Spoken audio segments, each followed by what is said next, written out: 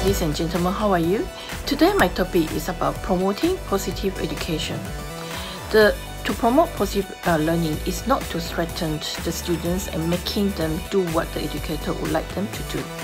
Learning cannot be carried out if a mother threatens a child to do things like writing, reading, and participate in the social curriculum. The same as adults who, the use of threatening is not a way of educating human beings. It is a punishment and a sign of discouragement and withdrawing the students from the proper participation.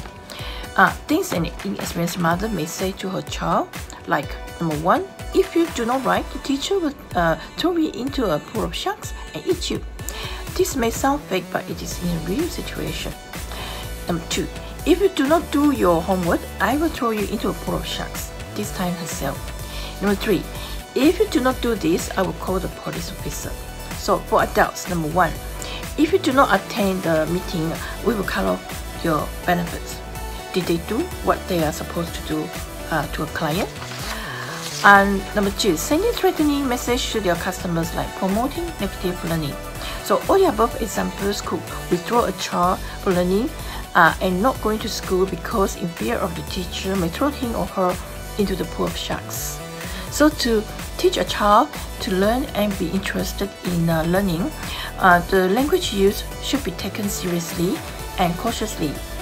Words or word used should contain some positive reinforcements. This way, a child will be directed into a positive pathway of learning. So negative reinforcement and threatening methods cut off the desire for knowledge. Instead of using negative reinforcement and reward them with incentives so as to promote positive learning. This will also promote wellness and support humanity in the society, which we can all be part of the world.